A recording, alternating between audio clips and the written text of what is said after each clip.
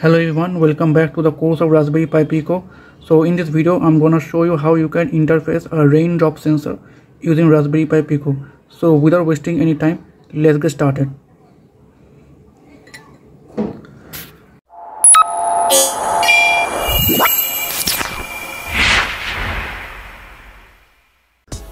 So in order to build the project, we need few components, which are breadboard, LCD I2C display, Raspberry Pi Pico, raindrop sensor module, and a few jumper wires.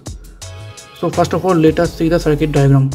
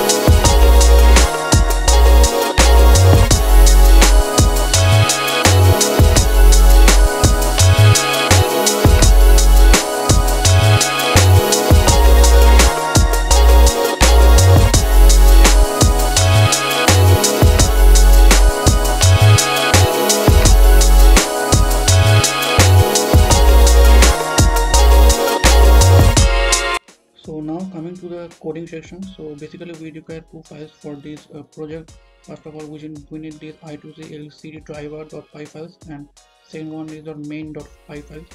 And this I2C LCD driver basically for displaying my value on the LCD display. And basically we will do work in that main.py files. And in this file we do the rain coverage equal 100 minus first of all we have to write the conversion factor, which is 100 divided by 65,535. Then if this true, then we have to go to rain coverage, which is 100 minus atc.read u16 into conversion factor, means that the amount of water occupied on my rain drop sensor. Then we have to print this value in percentage on our LCD display.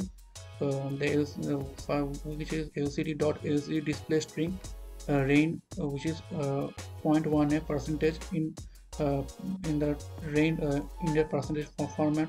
Then it will go to sleep for 100 milliseconds. So now let us run this code.